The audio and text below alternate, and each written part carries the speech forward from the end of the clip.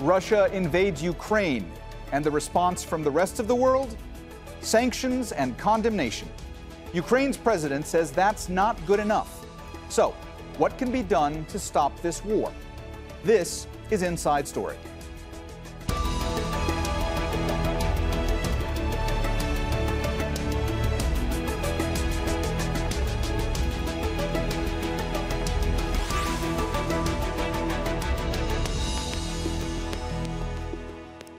Hello and welcome to the program. I'm Mohammed Jamjoom. Russia's invasion of Ukraine is the biggest threat to peace in Europe since World War II. But the international response so far has been called weak and ineffective. At the United Nations Security Council, permanent member Russia used its veto to block a move against the invasion. India, the United Arab Emirates, and China abstained. Russia, which currently holds the Council's rotating presidency, says the resolution was imbalanced for not mentioning the Ukrainian government's own attacks on the Donbas region. We want to thank those who did not support this draft. I will not respond to those who accuse the Russian Federation of abusing the right to veto. One of the main reasons for our negative vote is not what is included in the draft, but what is left out. How we can trust you? How we can trust your assurance? You have no idea what is on the mind of your president. Your words have less value than a hole in the New York pretzel. You can veto this resolution, but you cannot veto our voices. You cannot veto the truth. You cannot veto our principles. You cannot veto the Ukrainian people. The U.S. and the European Union are preparing sanctions directly targeting Russia's president and foreign minister. The EU says it intends to freeze their assets abroad. The bloc had already announced measures targeting 70% of Russia's banking system, and it expects to decide soon on whether to exclude the country from SWIFT, a global system for financial transactions. Former Russian President Dmitry Medvedev responded by saying Moscow doesn't really need diplomatic ties with the West. Ukraine's president said Western allies aren't doing enough to stop the war. Volodymyr Zelensky wants to see more demonstrations within Russia and across the world. In every country of the world, in every country of Europe, take to the streets and demand peace for Europe and peace for Ukraine. Demand an end to this war. This is our right. This is your right. When bombs are falling in Kiev, this is not only in Ukraine, it's in Europe. When rockets are killing our people, it's death for everyone, for every European.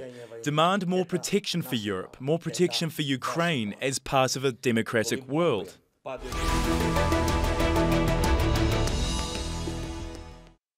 All right, let's bring in our panel in Lviv, in Western Ukraine. Michael Bociurkiw, a senior fellow at the Atlantic Council and a former spokesperson for the Organization for Security and Cooperation in Europe. In Moscow, Natalia Pelevine, a political activist and British-Russian playwright. And in Alexandria, Virginia, P.J. Crowley, a former U.S. Assistant Secretary of State. A warm welcome to you all, and thank you so much for joining us today on Inside Story. Michael, let me start with you. You are currently in Lviv. I want to ask you first how things are there right now. What are you seeing and what are you hearing? Sure. Thanks for having me. Well, just before we went on air here, air raid sirens were blaring outside with announcements for everyone to shelter in place and so on. That started at 6 a.m. this morning and is repeating intermittently, almost to the point where people don't know what to do. Outside on the streets, calm, but a lot of shops closed, pharmacies, that sort of thing. I'm saying it's heartbreaking to see, but you're seeing a lot of families, couples, that sort of thing, with suitcases getting ready to go. I think some of them don't even know where they're going to go because it's so difficult to move around. We're hearing of lineups or queues, rather, to the Polish border of several hours. So most of the diplomats we hear are gone. I heard this morning that diplomats from some of the neighboring Baltic nations have departed. That was about 2 days after the Canadians did. And then one last thing we're seeing, which is relatively new, is new anxiety from possible saboteurs. You see more police, military types going around checking papers, in a couple of cases taking people away. So that's quite concerning if indeed those types of people are here now. PJ, we know that sadly, all the various rounds of diplomacy leading up to this failed to bring about a diplomatic solution. Do you believe that going forward, there is a window that would exist for potential diplomatic activity? Well, I think that once you unleash a major military, a gravitational force, takes over. The military that we see coming from Belarus, Crimea, and Russia will probably, proceed forward until either it achieves its initial objective. One would assume that's the seizure of the government in Kyiv, or it meets unexpected resistance. I think there clearly will be a window that develops where diplomacy can re-engage, but I think that window is some time off. Natalia, we've heard that Russian officials are signaling a willingness to hold diplomatic talks. But do we know under what conditions the Kremlin would consider any kind of negotiation? Well, we know where Putin is initially coming from, what he has proposed to the West in terms of securing Russian borders, in terms of NATO closeness to the Russian borders and Ukraine not joining NATO, etc. That has never been something that West really properly considered, and I don't believe they will. Therefore, and Putin knows at this point that that's not going to happen. So I don't really see any resultful negotiations taking place. I think that is pretty much off the table at this point on both sides. So I think there may be talks, surfacing once in a while that something is along those lines is possible. Honestly, very few people at this point have faith in that, at least in Russia. Michael, from your vantage point, do you believe that there are any diplomatic strategies that could be employed to try and bring about some kind of a solution? Or is it just too late? Sadly, no, and it is too late. I was saying for the past weeks that the diplomatic toolbox was empty. There was, as you know, a lot of long table or shuttle diplomacy going on, but it didn't seem to move Putin.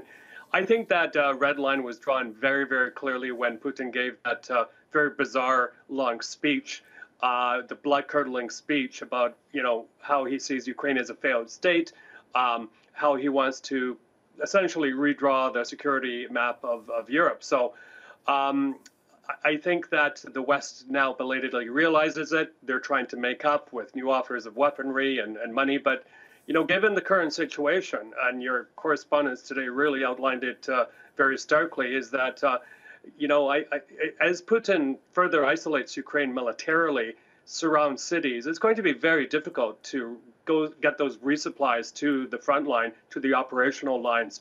So, and even in a best case scenario, I know this from working several emergencies in the humanitarian aid field, is once the disaster happens, it's very difficult for entities to absorb new funding or new supplies unless you have a really good strategy. So many, many complex parts to a story that doesn't look like it will end very well.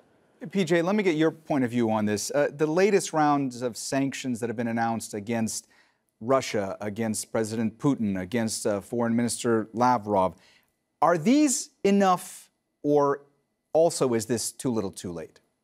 Well, I think it's important to impose a cost on Russia, for what it is doing in Ukraine, invading a sovereign country, out of the whims and fears of a despotic leader.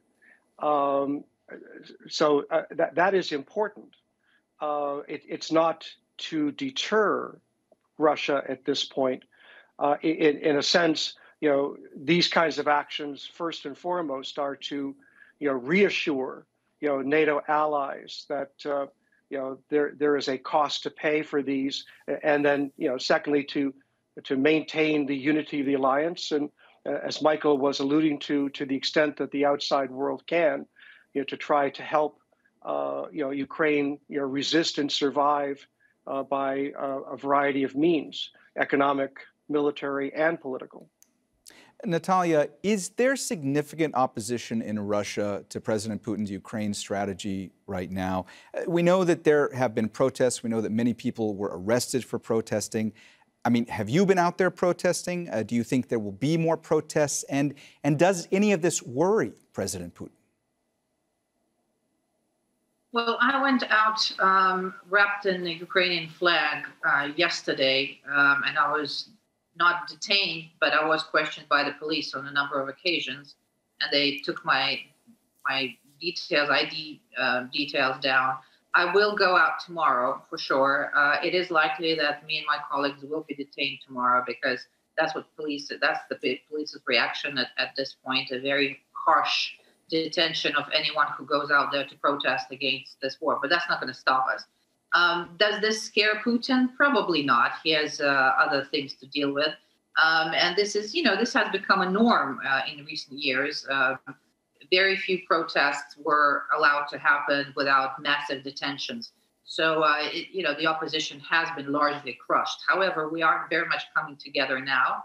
And I'm sure outside our circles, a lot of people are appalled by what's going on. There is a certain percentage, I don't know, I wouldn't be able to say what it is, of people in Russia who do only solely listen to Russian propaganda and believe everything Putin is saying. Basically, that there is no war, there's a military operation aimed at liberating the eastern Ukraine. But I don't know how many of those people exist, but I know they do exist, unfortunately. But we're hoping that there will be a pushback coming up soon from a lot of Russian people. And this is not just because they don't agree with the military actions in war in Ukraine. It's also the economic stagnation that will follow, and very much the significant impact that we're gonna see happen in Russia as a result of this complete tragedy. Michael, I saw you nodding along to some of what Natalia was saying there, so I want to give you the opportunity to jump in if you'd like to. But I also want to ask you if, from your vantage point, if you think that the fact that there have been protests in Russia, even at this early stage, if that is something that is worrying to President Putin. Yeah, well, we'd like to think that it is, but as we saw in Belarus and, with the Navalny protests, they were crushed very, very harshly. Look, I think in terms of inflicting pain on the circle around Mr. Putin and on Mr. Putin himself, I and other experts at the Atlantic Council have said that what needs to be done is to make a Russian oligarch outside the Russian borders feel worthless, that they will be persona non grata or subject to even arrest the moment they step outside Russia. So no more trips on their expensive yachts or private jets to the French Riviera, to Miami, New York, whatever. That is finished, and they have to understand that. On Saturday, today, a Russian ship was reportedly seized by French authorities, and the ownership connection there was made with an associate of Putin. That's the type of stuff that needs to happen. One more thought on that. I think, sadly, like we've seen in other theaters of war or conflict, if you will, is that the ordinary person is actually going to feel that pain, whether it's higher prices for food or inability to travel, that sort of thing. But I cannot help but think that Western strategists are thinking maybe that is one way, a strategy is to make it so kind of vast, these sanctions, that the Russian people will say, we're fed up, we're claustrophobic, we feel isolated, and an uprising could happen that way. But I believe it's going to what Natalia said, that could be quite some ways off. PJ, I also saw you reacting to some of what Michael was saying there, so I want to give you the chance to jump in. But I also want to ask you, when it comes to all of the diplomacy that led up to this, did diplomats, at least Western diplomats, grossly underestimate what President Putin would ultimately do? Actually, I don't think so. The Biden administration had a very public strategy. Much of what it said in the buildup of Russian forces and the potential for the kind of invasion we're seeing has actually occurred. It's not something that I've seen in my decades-long career. So no, I don't think it was underestimated. I do think that we have to kind of step back and understand that yes, we're in the middle of a a heightening crisis. But this is a war that has been going on for at least 8 years. Where when the Yanukovych government fell in 2014, Putin has been, maneuvering, building up the ability to try to, reimpose an order in Ukraine that he could control. So if you want to talk about, perhaps underestimating what Putin was capable of doing, certainly that underestimation occurred in 2014, 2015, far more than it did in 2021 and 2022. Natalia, what do you think? The Western diplomats who were involved in trying to avert this invasion, do you think that they were out of their depth? Did they fail to grasp the psychology of President Putin and what he was willing to do? Well, I think the West underestimated Putin for a very long time now. I myself had conversations at the State Department in Washington 10 years ago when I said, look, he's going to show his true colors sooner or later. Everyone will suffer. And they went in the response, well, no, we don't see that happening. He will stay within the borders at the very, he's not going to do anything. Yes, he will repress his own people, in the opposition. Too bad, but he's not going to go much further than that. That was real conversation I had 10 years ago. And now look what we have, right? So there's been huge underestimation of Putin. Unfortunately, we, the opposition, kind of saw this coming. I hate to be saying it, but it's true. And it all happened, what we kind of did foresee for many years now. And unfortunately, we weren't really heard properly within Russia or beyond Russian borders. So now it's too late. We have this monster. How do we deal with this monster with a nuclear power? I don't know. We have to come up with something, but I think that is what the world is wrecking its brain to try and figure out. And it remains to be seen what will come to, what solution is possible at this point. Michael, former Russian President Medvedev has said that Russia doesn't really need diplomatic ties with the West. Is that really the case? I mean, is President Putin so insulated right now that it doesn't matter to him if diplomatic ties exist going forward or not? Oh, yeah, there's no question. Remember, after the illegal annexation of Crimea, Russia was booted out of the wealthy club of nations, the G7. So, and then a couple of years after that, I believe it was, I actually wrote this in an op-ed, I was hearing that he's not even interested in rejoining that club. So I think we're seeing a lot of disengagement from Russia. Look, I think it was Medvedev himself who said, well, that's great. We won't have to, adhere to human rights protocols. We won't have to, arms agreements are out the window, even, climate agreements. They will, their isolation will further lead them, I believe, into a tighter embrace with China. This has been happening over time, as you know.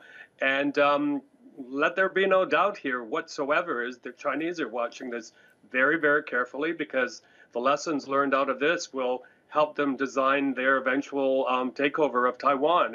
This thing has enormous, enormous consequences that will go on for years. It sends a chill down my back to say this, but I don't think the world will be the same ever again the way we know it. And it's a very sad day, I think. PJ, Michael was just talking there about the fact that he believes China will be watching this very closely. How much concern is there among members of the Biden administration as to what comes next, as to how much U.S. credibility is on the line, as to what impact this will have when it comes to future diplomacy, when it comes to dealing with other autocratic leaders and states? How much does this worry them? Well, I think it is not only norm shattering, but system shattering. This is the beginning of a new era in international relations, and we're going to have to make some adjustments. I think to Natalia's point, Putin is now completely unmasked. So the first challenge is to is what we do, outside of the borders of Ukraine. For example, despite what happened in 2014, oil and gas imports from Russia actually increased over the last several years rather than decreased. So to the extent that Russia does have leverage over the international system because of its export of oil, gas, and other minerals, it is vitally important for the West to find ways to alleviate that leverage that Putin has. And I think it's going to be critically important. Michael's reference to China and Taiwan is spot on. And it is I think going to be a major initiative to try to drive a wedge between Russia and China. And there's an opportunity to do that. China speaks all the time about the sanctity of state sovereignty, and yet they're obviously fudging, what is happening in Ukraine. I think it would be important for the United States and others to drive home to Xi Jinping. There's no free lunch here. If you side with Putin, there are going to eventually be consequences to you as well. Natalia, is there anything that would make President Putin want to back down at this stage? I don't see what that could be. I mean, the guy has gone mad, not even within the last couple of months, but a long time before that. I don't know if you know about his phrase that he publicly said about, basically hinting at the possibility of using nuclear power of Russia, when he said that we, as in Russians, will go to heaven and everyone else will just die like dogs. I don't know if you've heard of this, but you can Google it. It's out there. It's his actual phrase he said publicly, and it's you can find it. So with that kind of person who has already gone this far, and we now know that there was no one around to stop him, to kind of alter this decision-making process, to influence him. There is no one. So at this point, I don't know what can happen to make him stand back. I mean, the guy he's lost his mind. I mean, if you're in power for that long and you have that much of an ego as he does, that's it. It's a recipe for catastrophe. So, let's just pray we survive this and there is no third world war. And then we can talk what we do next. Michael, based on what you are observing on the ground there in Lviv, and also from what you're observing about what's going on geopolitically right now, just how dangerous a moment do we find ourselves in? Incredibly dangerous. And again, being on the ground here, and was in Kyiv before here, and then now here in Lviv, it's just absolutely heartbreaking to see what's happening to nuclear families here, small businesses, civil society. It's really tough on people here. And, I think what could be a difference here from other conflicts, that could seem very far away, in Africa or Middle East or whatever. I mean, these are Europeans that we're seeing being killed. One more quick point, if I can. I think what the West needs to do urgently, and I think the previous guest alert to this, is that United States is going to have to lead, I think, the effort to lessen its dependence on oil and gas from Russia. And unfortunately, one of the brave decisions, well, not brave, but perhaps bold decisions Biden is going to have to take very soon is to open up fracking again, that sort of thing, not necessarily environmentally friendly practices in order to achieve this goal. We're going to pay a price for that as well, in terms of perhaps a more dirtier environment and things like that. But that leverage, to reduce that leverage Russia has over the rest of the world and over Europe especially, is very, very important. The discussion has given us a lot to think about, but unfortunately we have run out of time, so we're going to have to leave it there. Thank you so much to all of our guests, Michael Bociurkiw, Natalia Pelevine, and PJ Crowley. And thank you too for watching. You can see the program again anytime by visiting our website, aljazeera.com. And for further discussion, go to our Facebook page. That's facebook.com/AJ Inside Story. You can also join the conversation on Twitter. Our handle is @AJ Inside Story. For me, Mohammed, Jamjoom, and the whole team here, bye for now.